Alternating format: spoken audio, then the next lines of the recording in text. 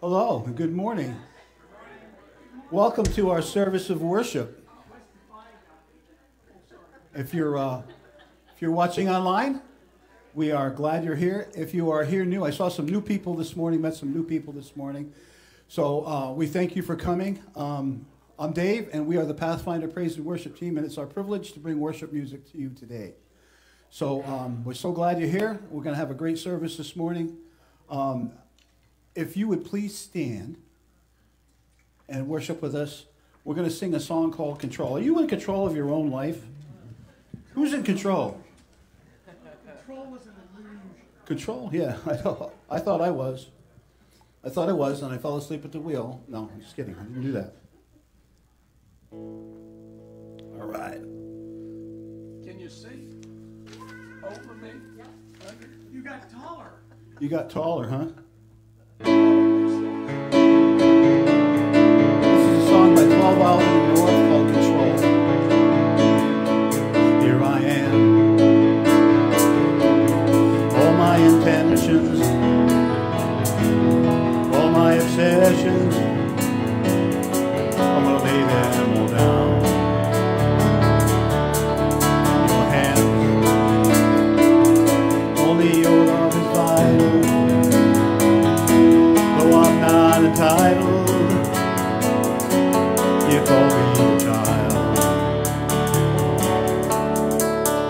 God, you don't need me, but somehow you want me. Oh, how you love me, and somehow that frees me to take my hands off my life and the way it should go. God, you don't need me, but somehow you want me. Oh, how you love me, somehow that frees me to take my hands off my life and the way it should go. I give you control. I have plans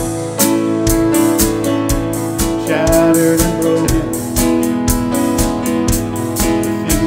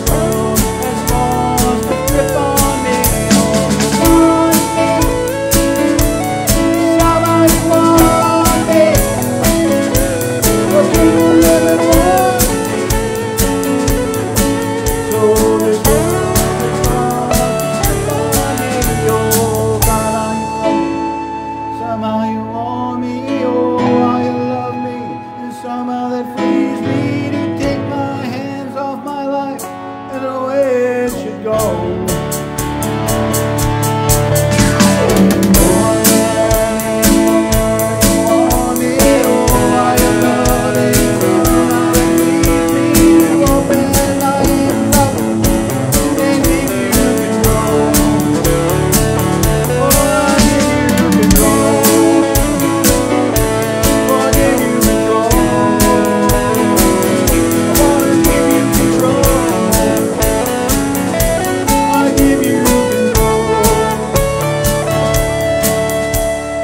God, how you want me?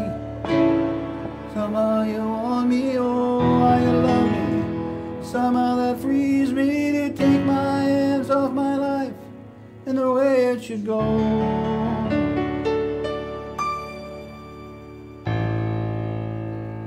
I freelanced at the end. I freelanced at the end. All right, you may be seated.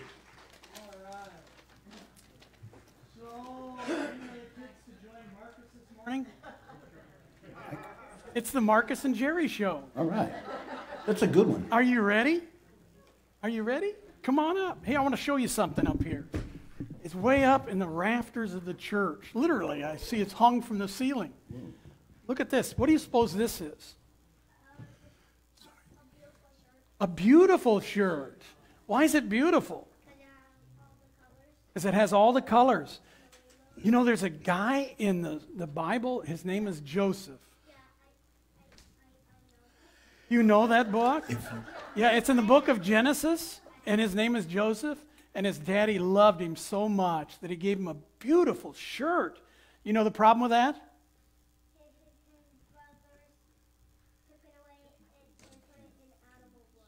Oh my gosh, he knows the story better than many of us sitting here today.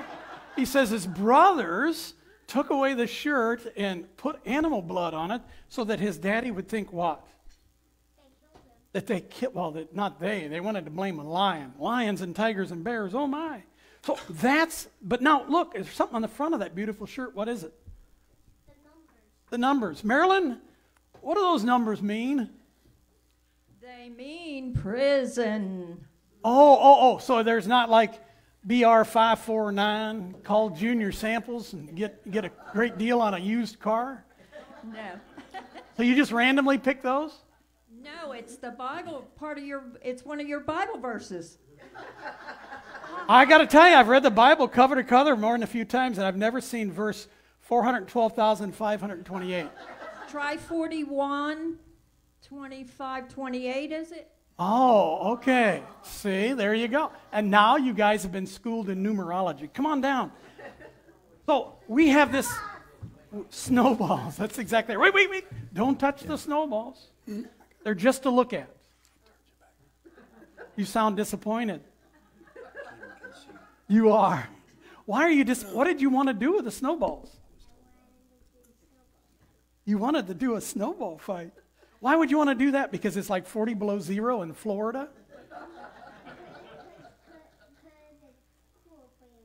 It is cool playing with those. So when you wanted it, and I said stop, you stopped. Why did you do that?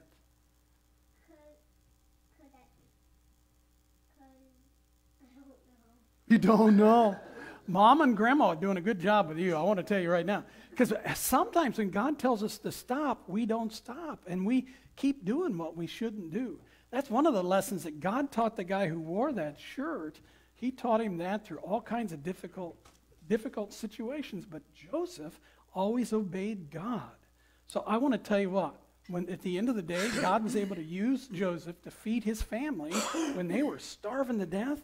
But if he hadn't obeyed God at any one of those testing points throughout his life, 23 years from the time he dreamed to the time God fulfilled his dream, Joseph obeyed even when it was hard.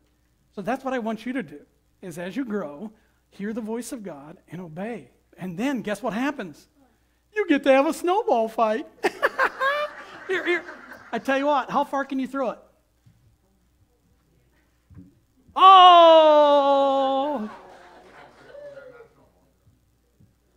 Oh, now you're talking. One more. Oh. Let's give Marcus a hand. All right. Can we pray? You ready to pray?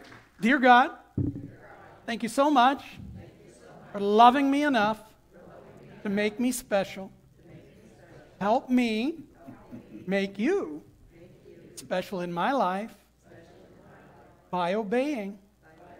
Amen. All right, Marcus, have a great day, guys. Thanks, man. You always make my worship.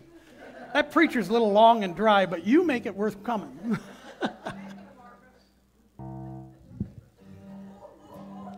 Oh, No? you didn't want to add to your collection? Yep. Yeah.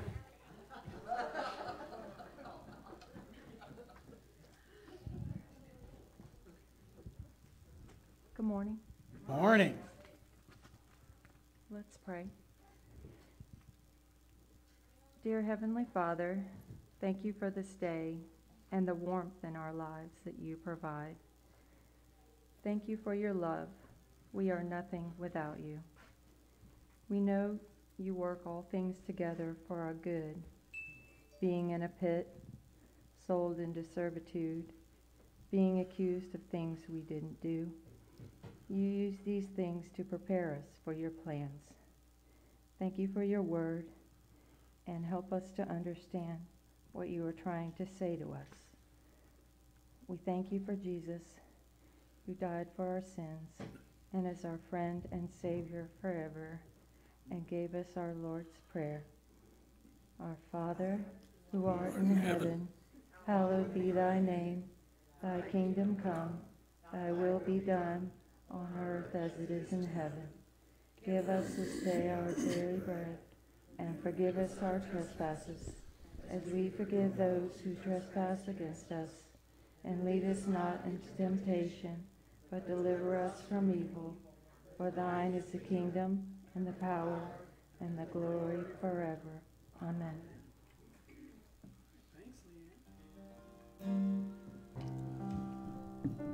This is a song by Jeremy Camp. This is called Overcome. And Wayne's going to lead sing it. And I am not C. I could tell. I am in C now. C? All right.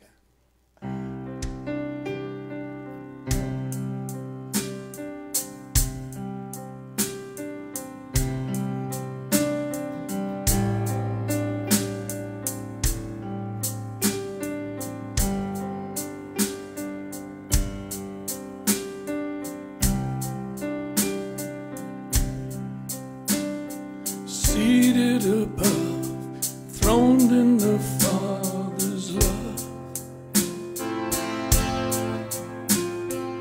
destined to die, poured out for all mankind. God's only Son, perfect and spotless one. He never sinned, suffered as if he did. All authority, every victory is yours. Savior, worthy of honor and glory, worthy of all of our praise. You overcame. Jesus, awesome in power forever, awesome and great is your name. You overcame.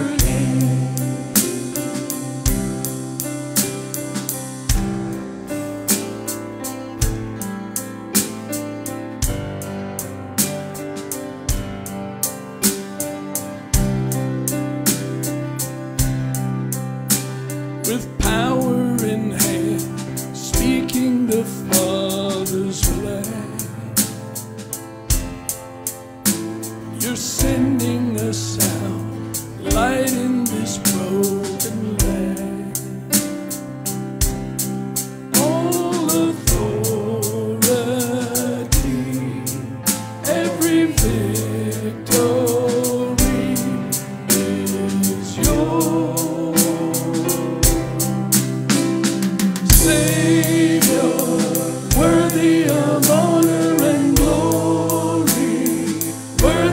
of all of our praise.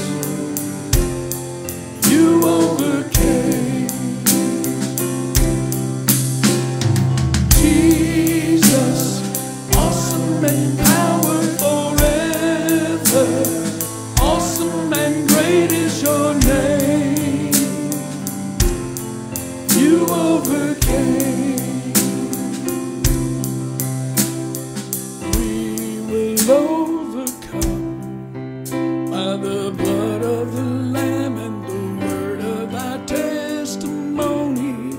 Everyone overcome. We will overcome by the blood of the Lamb and the word of our testimony. Everyone overcome. Savior, worthy of honor and glory, worthy of all of our praise. You overcame. Jesus, awesome in power forever. Awesome and great is your name. You overcame. You overcame. You overcame. You overcame. Jesus, you overcame.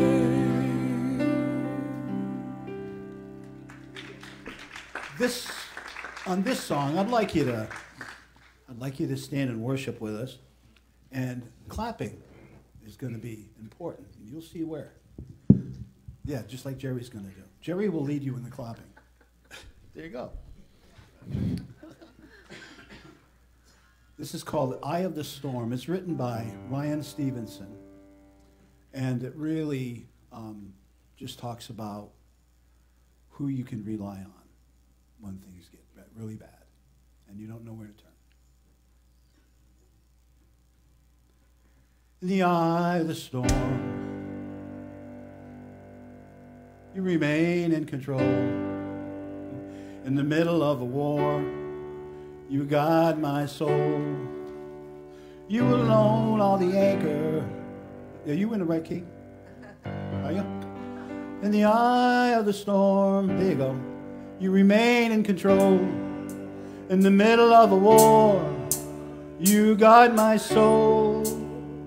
You alone are the anchor when my sails are torn. Your love surrounds me in the eye of the storm. All right, put your hands together. When the solid ground is falling out from underneath my feet, between the black sky I can barely see.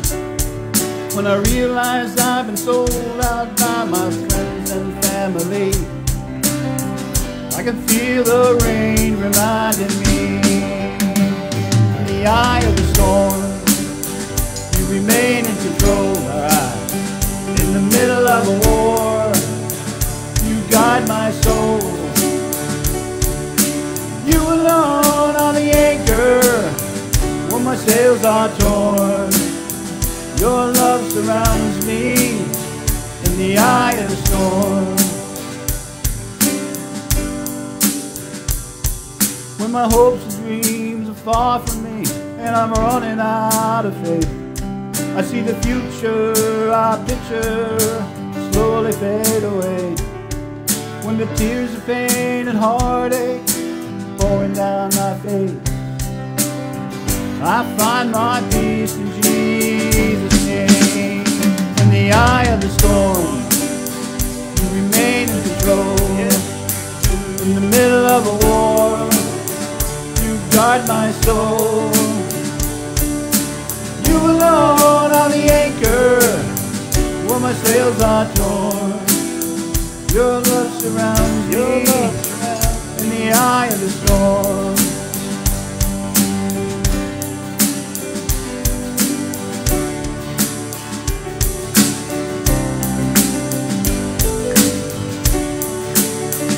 Put them together, yeah.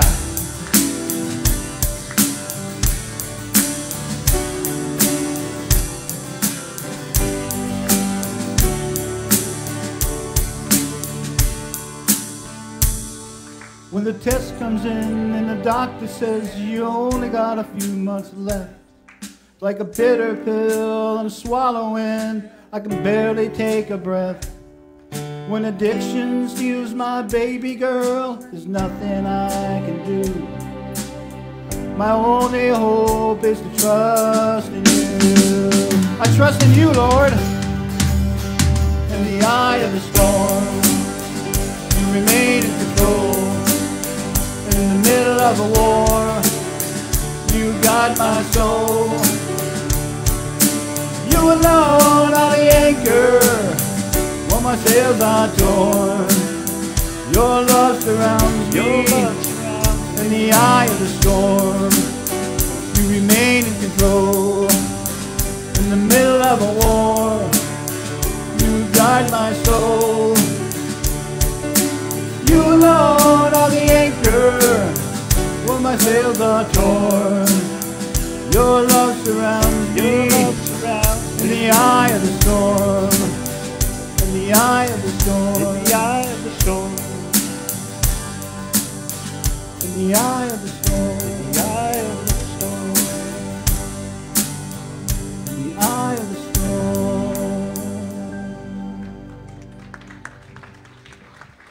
All right. Hey, I see you knew that one.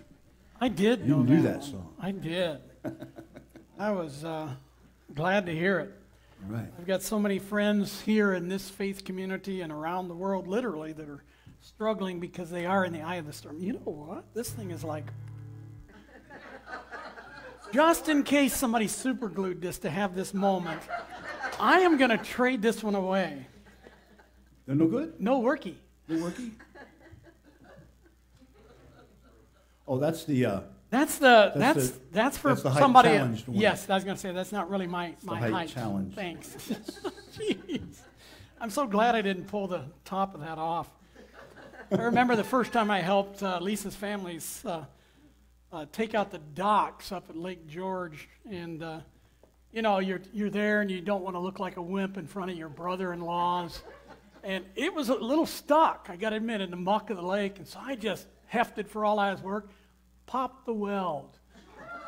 I've never lived it down, okay? I paid to have it fixed, and still, I'm the guy who broke the dock, okay? That's all right. Lisa's the one who crashed into the dock. At least I don't have that one to carry around. Today we have a new and somewhat short-lived ministry. Marjorie Jordan is here with us from up north. Miko, okay? And she is a nurse, and she is going to be giving free blood pressure checks in the cafe between services and after the second service. So if you're curious what your blood pressure is, you know what would be a really great experiment is to get your blood pressure before you came to church and then after the service. See if this makes any difference at all in your life, okay? But Marjorie will be taking blood pressures, and I'm really excited about that. So. Well, welcome to week 4 of 10 in our series called, do you remember? His Story. Right, God's story. We're looking at 10 Old Testament stories and how they fit into John 5:39. Could you put that on the screen for me? Read it with me. You search the scriptures because you believe they give you eternal life. Now, wait a minute. The scriptures that John would have been talking about, were they the New Testament, the Old Testament, or both? Actually, the Old Testament. New Testament had not yet been written. So he's saying you are looking for God, and you're looking in the right place. But you've got to look for not just the right place, you've got to look for the right face. He says, you search the scriptures because you believe they give you eternal life. Finish it with me, would you? But the scriptures point to me, and who said that? Jesus, whose birth we celebrate, whose life we remember by learning to obey his teachings. and whose death and resurrection makes all the difference in the world and the next world, because he will come again. That is the promise, the mystery of faith that the Christian community has been charged with proclaiming. Last week we looked at Father Abraham. Do you remember the story? Abraham was given a great gift, a son that he grew to love more than who? God. And then the primary way I like to teach that, and I use it all the time, is your life is like a bicycle wheel, right? Do you remember that illustration? And then what's supposed to be in the center? God. And so there's all kinds of beautiful spokes: family, friends, career, health, wealth, all these beautiful things God gives us to kind of fill out life. But if we take any one of those things or any person and we put in the middle, it's not just harmful for us, it's harmful for others. If you put somebody on a pedestal, what ends up happening? They fall off the pedestal. And then you get mad, or maybe they die, or maybe your health or your wealth disappears, and suddenly you feel like you can't go on. Your life has been diminished. We just sang about that in the eye of the storm. Christ is meant to be in the eye of your life. He's meant to be the center. That is the place for strength in this life and in the life to come. These Old Testament stories that we're going through beg the question, how does God speak to us? Because when you read the Bible, very clearly, we have this sense of a conversation going on between heaven's throne and the people in the throes of life, just like you and me. So how does God speak to us? Read this with me out of Job. Anybody familiar with the book of Job? Anybody writing a new chapter in the book of Job where it just seems like the wheels are falling off your life? You're in the eye of the storm. In the eye of the storm, oftentimes we can hear the God that's been speaking to us since he wonderfully and fearfully pulled us together in our mother's womb. Read it with me, would you? God does speak. Read that again. God does speak. Do you believe it? Yes. He is speaking to you right now. Okay? God does speak now one way, now another, though man may not perceive it. Are you perceiving the fact that God is talking to you? The Bible assures us that if we don't worship God, even the rocks will cry out. All of creation shouts the glory of the present God. So why don't you join the chorus? So, how does he do it? Read it with me. In a dream, in a vision of the night, when deep sleep falls on man as they slumber in their beds. Today we're going to look at Abraham's great-grandson. What's his name? I'm so appreciative of Marcus. He gave us a chance to preview that story. And I'm glad that I now understand what the prison number means. I was a little concerned because, you know, Freud says that once in a while numbers mean something. And I was kind of curious what that meant to Marilyn, and now I know. She's way ahead of her preacher, that's for sure. So we're going to look at Abraham's great-grandson, Joseph. His are the first dreams recorded in your Bible. In one dream, he dreams that his brothers will bow down to him. And in another dream, not just his brothers, but his father will also bow down. Do you think that caused a little strife, a little family dysfunction? Yeah. He was kind of arrogant about this. Not just the coat of many colors, but his dreams. How many of you believe that you dream? There are some people that cannot recall a single dream. But the truth is we all dream. And you go, well, Jerry, that's crazy. If you can't remember them, you're still having them. Freud believed that dreams reveal our hidden desires. And once in a while, I've had those dreams, and I go, oh, really? I hate chocolate. Why would I dream about a chocolate cake? For you, that's a dream. For me, that's a nightmare. Okay? Willy Wonka and the Chocolate Factory, oh my God, I experienced that. My cousins thought it'd be funny to take me to Hershey, Pennsylvania to the amusement park. Nothing amusing about it. I stayed in the car throwing up, and they didn't leave early. Cindy, Chris, if you're watching, it's on you. Just say it. All right. So, but we all dream. Carl Jung believed that dreams somehow integrate our conscious and our unconscious minds. And the most vivid dreams happen not in a daydream, but in the deepest kind of sleep. What is that called? REM, rapid eye movement sleep. And the Bible supports that. While men are fast asleep in our beds, we don't recall an estimated 90% of what we dream. So for those of you who say, I can't even get the last 10, That's okay. This reality that we don't remember most of our dreams has led to this modern idea that dreaming is sort of like a data dump. You know, everything is based on the science of the particular generation. We're big in the computers this generation. And in a data dump, you take all the information that's no longer necessary in the core of the machine and you just get rid of it. You purge it. Anybody ever have to do something with a hard drive where you had to clean off some files so you have more room for some good stuff? Or your phone? Lisa did that with our old phone quite a bit. Honey, really, you don't have to take 10 pictures of one butterfly. And I'm cheap, I realize. I finally bought her a phone that has more memory, but whatever. But here's the deal. One of the ideas that sprung out of this idea, or this reality, we only remember about 10% of our dreams, is that maybe dreaming is like allows us to erase the whiteboard of our memory so that we can fill it up with some new and more relevant things. So dreaming gives us permission to release the hopes, the fears, the aspirations that we had before. Now, recurring dreams is something else. I'm not a dream analyst, but recurring dreams are powerful. Maybe you do really dream to forget who you are, to forget your limitations, and to be able to allow your finite mind to be invaded by the infinite God. What if God writes his thoughts on our dreams? You just read a scripture that says that part of the Bible believes that. Read it with me, would you? Acts 2:16. What you see was predicted centuries ago by the prophet Joel. Now, Peter is speaking to the people gathered there in Jerusalem, okay? So what you see, people are being filled with the Spirit. Some people think they're drunk, and he says, it's not even 9 o'clock in the morning yet. And I'm thinking, you don't know Key West, okay? He says, in the last days, read it with me, would you? God will pour out his Spirit upon all people. Are you included in all people?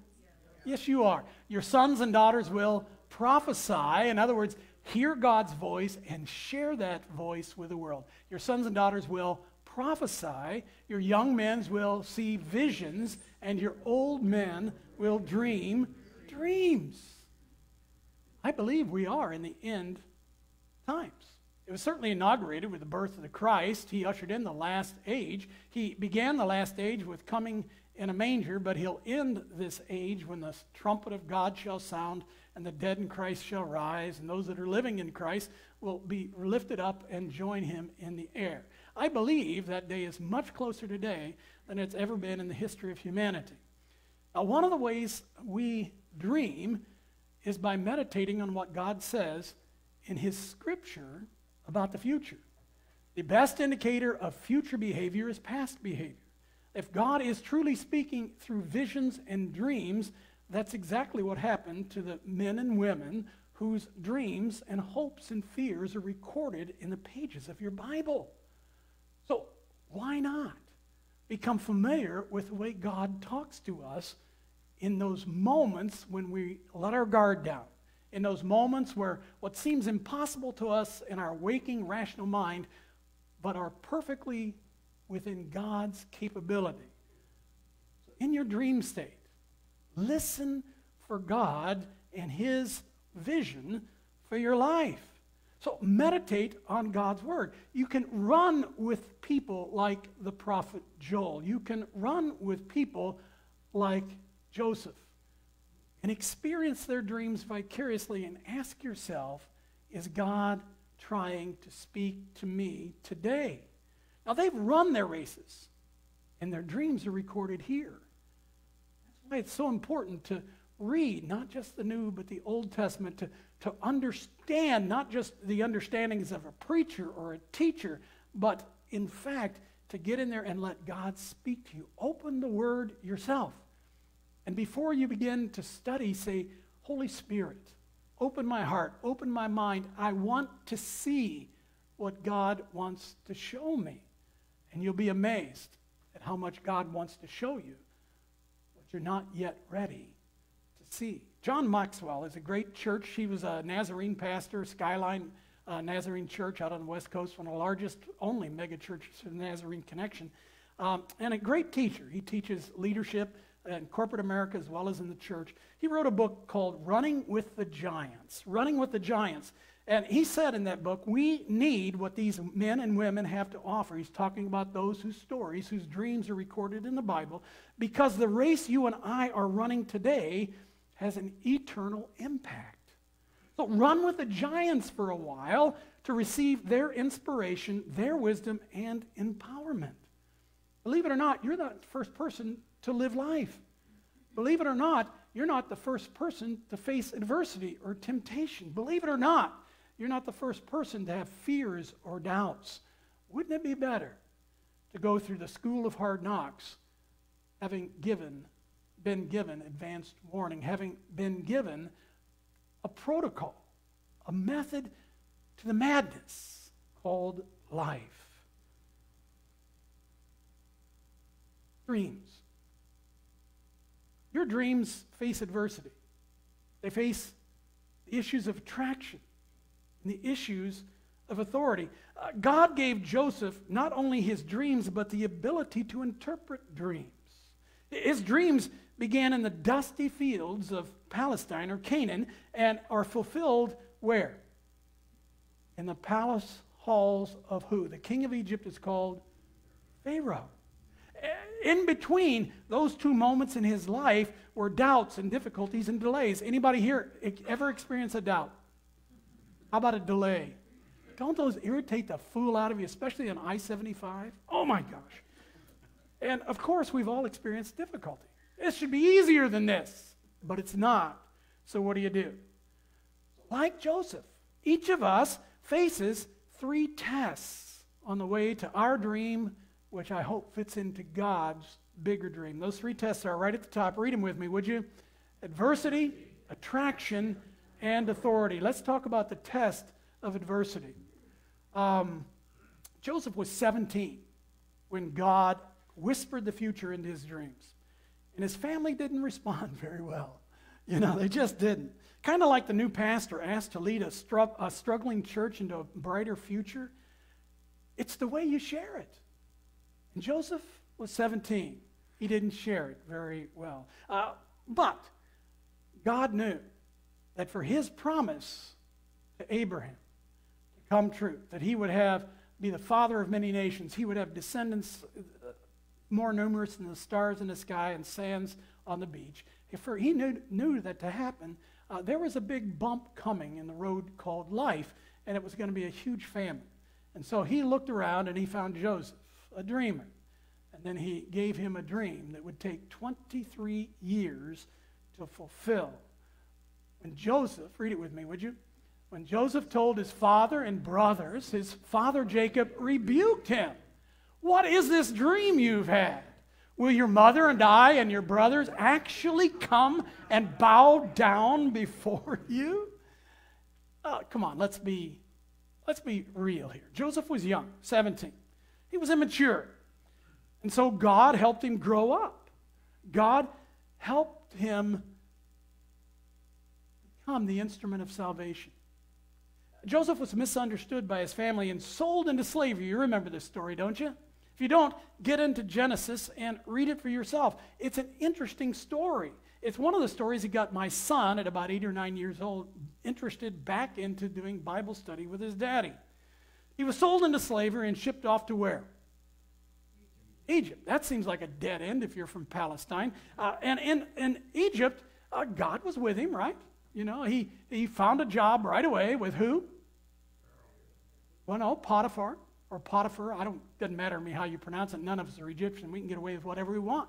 So Potiphar was a bigwig in the Pharaoh's regime, and so he was taken in, and pretty soon his gifts, graces, the blessing, the anointing of God is obvious to everyone, and so he puts him in charge of his whole household. Well,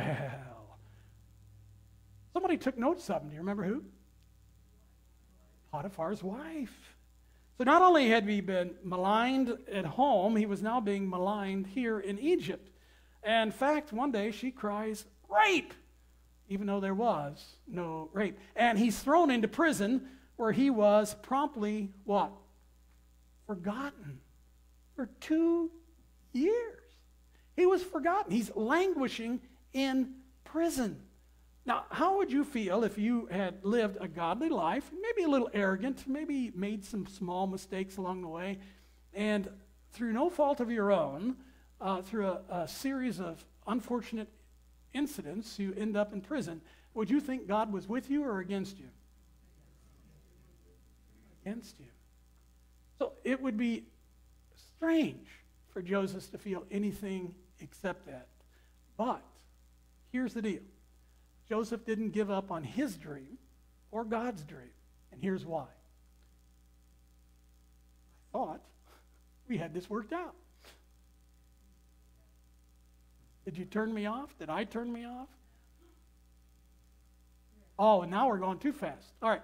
So Genesis 22:2. I want you to read just the first part, the part that is in yellow. You got it? So you ready? 1, 2, 3. The Lord was with Joseph, and he prospered. Okay? Moving along in the story, while Joseph was in prison, read it with me, the Lord was with him. And the Lord was with Joseph and gave him success in whatever he did. Do you get the message? And it's not just Joseph. Joseph was his daddy's favorite, but he's not God's favorite. God doesn't play favorites. You have the exact same opportunity to experience the blessing, the anointing of God that Joseph did. God is with you. Turn to your neighbor and say, God is with us. That's the whole point of Emmanuel. That's what it means. God is with us. Jesus, the Christ, and when he left, he sent the Holy Spirit to live inside of us so that God isn't just with us out here, beside us, God is with us in here. God uses, hear this, especially my friends that are in the eye of the storm right now. God uses adversity to refine our dreams and to align them with his dream. Many times we don't see why we're going through the valley. Many times we don't understand the issues that we're facing. I love that old saw about life is really sort of like needlepoint. From the underside, you see all the knots and the twists and the crazy runs where you had to get grain from here to there. But on the top side, you see nothing but a beautiful tapestry. Your life is a beautiful tapestry from heaven's perspective, even though it seems to be a tangled mess of knots down here. God uses adversity to refine our dreams and to connect them in the fulfilling of his dreams. That's what this story about Joseph really means. When you're in the pit, when you're maligned or misunderstood, when your health is failing, allow that adversity to make you better, not bitter. It will change you. Choose to change in the direction of heaven. It's like the old story about the mule who fell into a pit on the farm one day, and the farmer looked at him down in the pit and says, you know what? Old Joe's not worth the trouble. So he just grabbed a shovel and threw a shovel full of dirt in on old Joe. Old Joe, sitting down there at the bottom of that pit, just shook it off and stepped up on top of that dirt. Well, the farmer just didn't pay any attention. He just kept shoveling dirt, one shovelful at a time. But every time that dirt would hit his back, what did old Joe do? Shook it off and stepped up. Well, pretty soon, he shook it off and stepped up and stepped right out of that pit. All right? That's what God intends for you to do. He doesn't want you to be knocked down. He doesn't want the wind knocked out of you. He doesn't want your faith destroyed. He wants your faith strengthened by the adversity that you will face in your life. Because the dreams that you have for you and for your loved ones, the dream that God has for all of us, will face adversity. Shake it off and step up, looking up to the one who will never, ever stop loving or believing in you, even when you can't believe in God. So that's the first test, the first test of adversity. The second test is the test of attraction. Emily Dickinson said, the heart wants what it wants. Now, Selena Gomez turned that into a hit fairly recently, but it was Emily Dickinson who said it. The truth is, we have wants, needs, and desires. That's part of what makes us human. All right? And those wants, needs, and desires create an attraction in us for something or someone else. Sexual attraction is probably as strong as the urge to survive. Like adversity, attraction is both a test and a temptation. The temptation of adversity is to give up. The temptation of attraction is to give in. Joseph was a slave, living in a far country, alone with a powerful, attractive, and assertive woman. She wanted Joseph. Now listen to me. Satan does not appear as a little red devil with a pitchfork and horns on his head. Temptation is usually beautiful. And temptation grooms us. It grooms us to step a little bit closer to the line, a little bit closer to the line, a little bit closer to the line, until the heat is turned up so much that you're faced with a either-or choice. A choice to step across the line of temptation into sin, or a choice to back up and run away. This is the way the test of attraction really works. Read it with me, would you? Potiphar's wife kept putting pressure on Joseph day after day. Isn't it funny? If temptation was one and done, most of us could withstand it. The things you want seem to pop up quite a bit, don't they? So, but he refused to sleep with her, and he kept out of her way as much as possible. Right there, if you struggle, honestly, with a temptation, it doesn't matter what area of your life, cut this verse out. Put it on your mirror in your bedroom. Put it on the mirror in your car. Why the mirror? Because you need to look at it, see your eyes. The eyes are the window to the soul, and honestly understand what God is saying to you today through the response of Joseph then. You see, Joseph did the right things. He avoided being alone with temptation. He looked at the cost, not just the promise that temptation was making. And finally, when trapped, instead of stepping over that line, he fled. In all seriousness, whatever that temptation is that's come to your mind this morning, maybe it's like Krispy Kreme donuts. It's like the pastor who used to drive to church every day and had to go in front of a Krispy Kreme donut shop. And he decided one day that he wasn't going to give in. So he prayed to the Lord, Lord, if there's not a parking spot open right in front of the donut shop, I'll just drive on to church. He gets to church with a box of Krispy Kreme donuts. And his assistant says, what's up? I thought you told me you'd given those up. He said, well, here's the prayer I prayed. He told her. And they said, and you know what? It only took 10 times around the block for a spot to open up. Temptation is persistent. Can you be consistent in doing the right things like Joseph did? What guardrails do you have around your temptations? Look to this verse and find a template for resisting the devil. If you resist the devil, he will flee from you. That means you've learned to master your temptation. You see, desire is not a sin. It becomes sin when we gratify legitimate desires through illegitimate means. Now listen to me. Joseph aced the test of adversity and attraction. The truth is most of us don't. That's why we have a God of grace who sent his son, Jesus the Christ, to die for us on Calvary's cross. He knows that we don't always get it right, and if we confess any sin, God is faithful and just and will forgive us from that sin and cleanse us from all unrighteousness. Some of you pray over and over for a thing that you did, a line you crossed years and years ago, and what you're not listening to is God saying, what? See, the Bible says that when God forgives our sin, he forgets it. So you're trying to remind God of something he already forgot. Trust God, that is faith. I distinctly remember asking forgiveness for that sin. Now, if you sin again in that direction, confess again.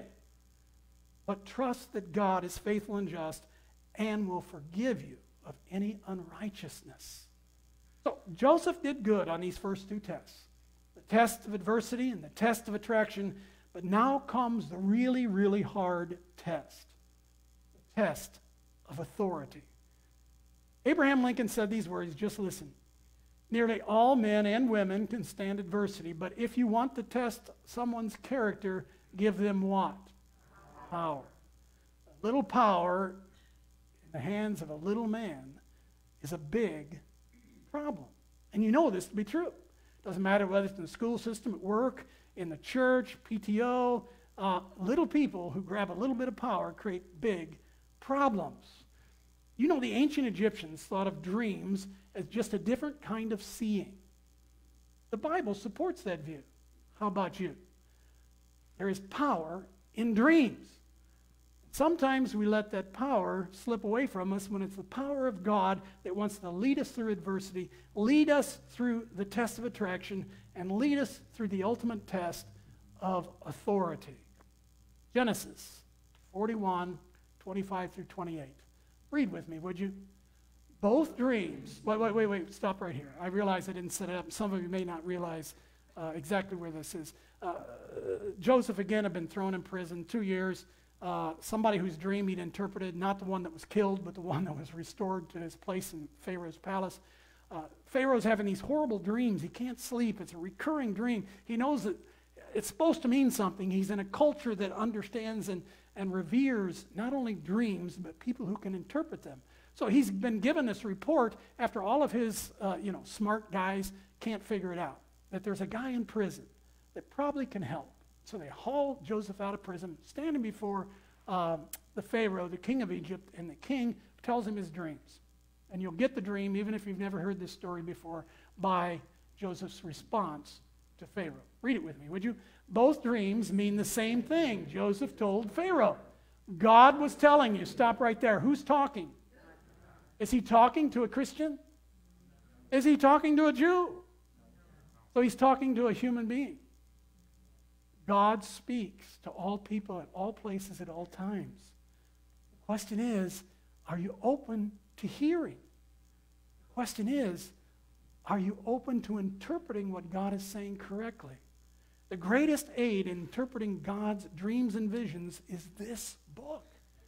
And the stronger and the deeper and the more consistently you get God's word into you, the more strongly and consistent you can interpret what God is telling you through your visions and dreams of the preferred future.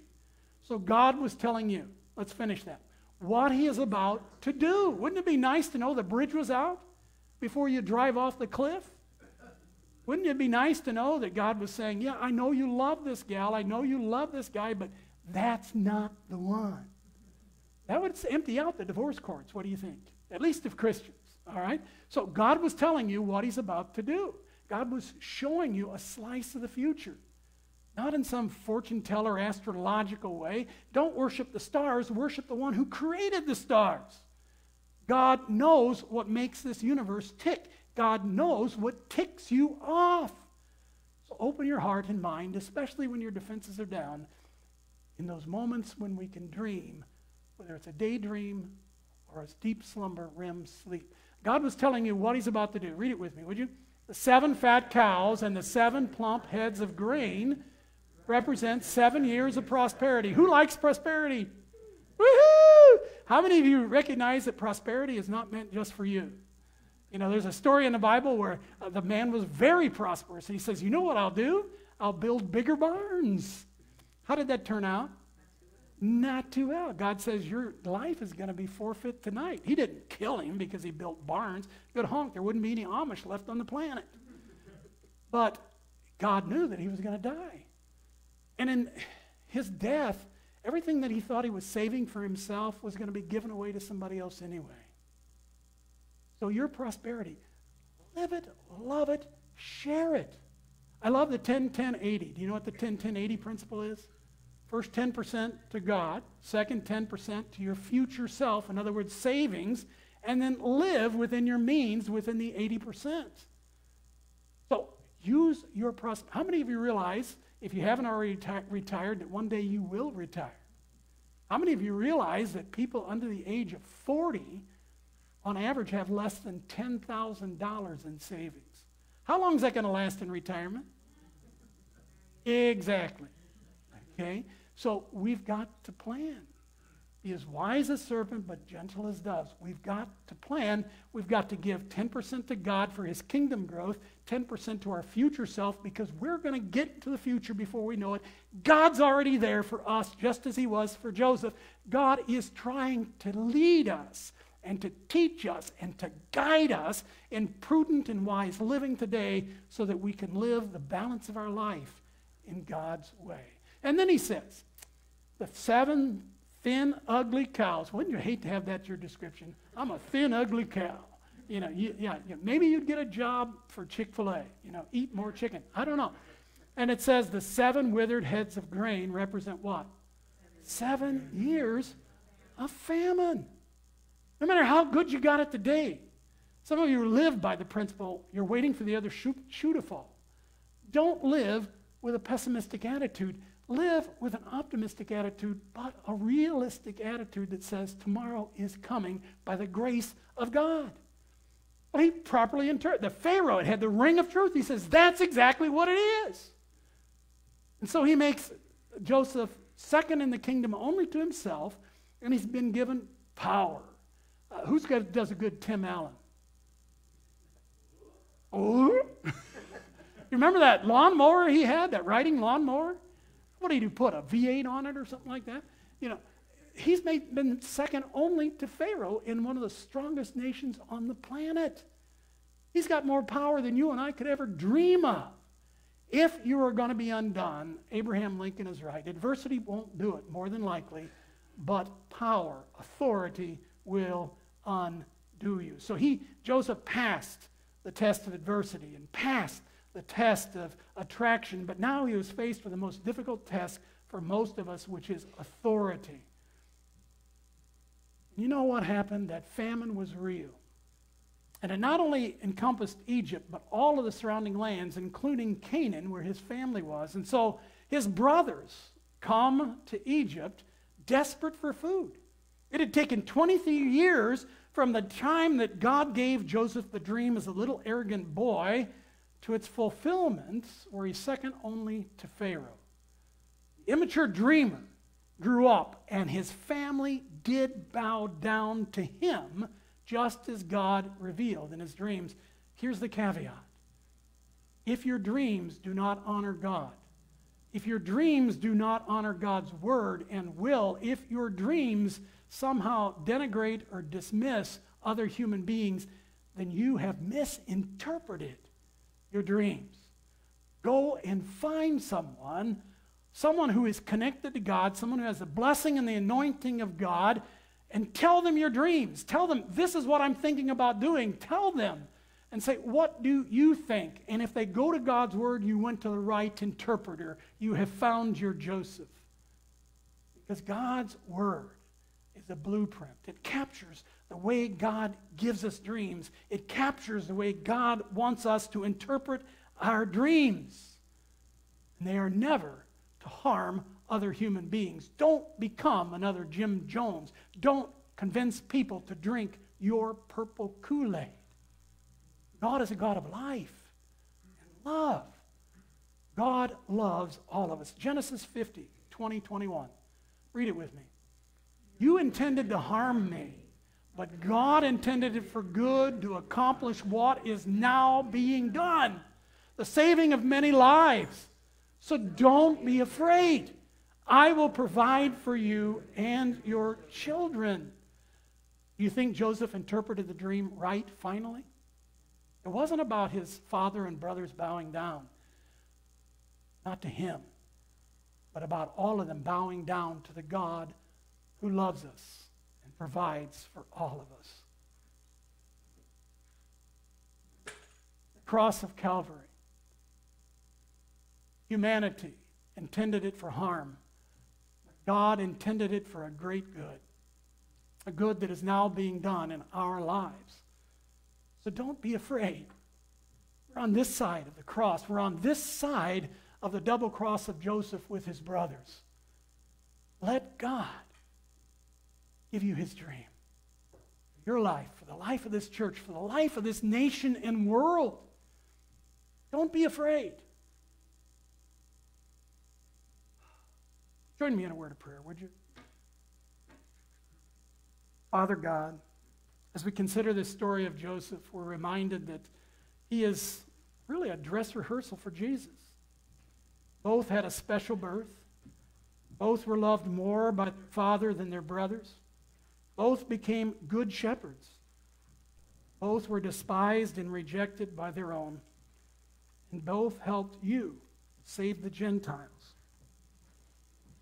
not just the Egyptians, the people all around, including the Hebrew people. And not just then and there, but here and now. So Lord, help us to dream. Help us to have a new dream for our life, no matter how many days are left. Help us to have a dream that we can invest in not just secular activities, but in the sacred activity of the Church of Jesus Christ. Father, help us to do more than just pray in the Lord's Prayer, thy will be done on earth as it is in heaven. Help us to live into that dream, a dream where adversity and attraction and authority issues will come. But we trust that you, through Jesus Christ, will lead us through. And all of God's kids said, amen. Don't forget Marjorie out in the cafe for your blood pressure check. I don't know about you, mine goes up about 20 points when I preach. All right, let's stand and let's get that blood pressure up a little bit anyway. Friend of God.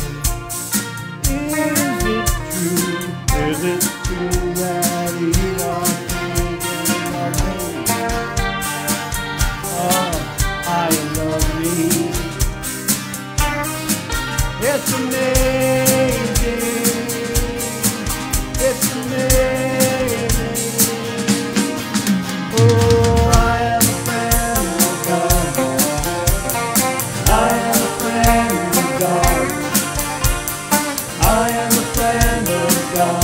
He calls me friend.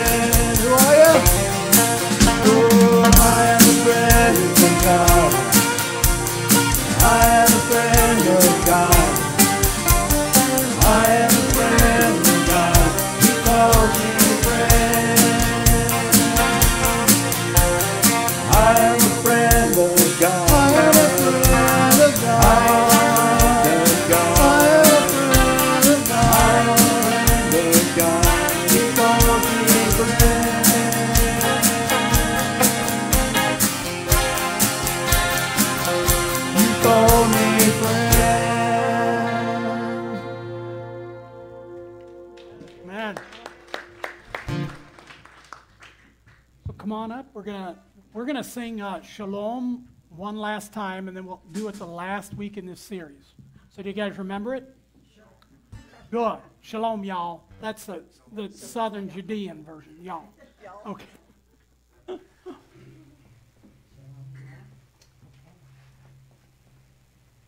You look like you've been beating on a drum set.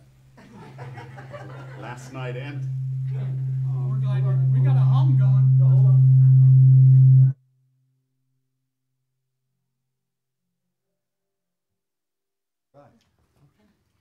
Shalom Kaberem, Shalom Kaberem, Shalom, Shalom, Lahit Rahel, Lahit Rahel, Shalom, Shalom.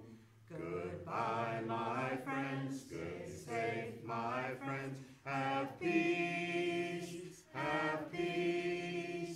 till we meet again, have peace, Shalom Kaberem, Shalom Kaberem, Shalom, Shalom. Lahit Rahayot, Lahit Rahayot. Shalom, Shalom, Shalom Kaberem, Kaberem, Shalom, Shalom. Lahit, Rahayot, Lahit Rahayot. Shalom. Shalom. Peace out. Have a beautiful day. 4 o'clock grief share. 3 more sessions in this round. All right. May your dreams be filled with heaven. I love that.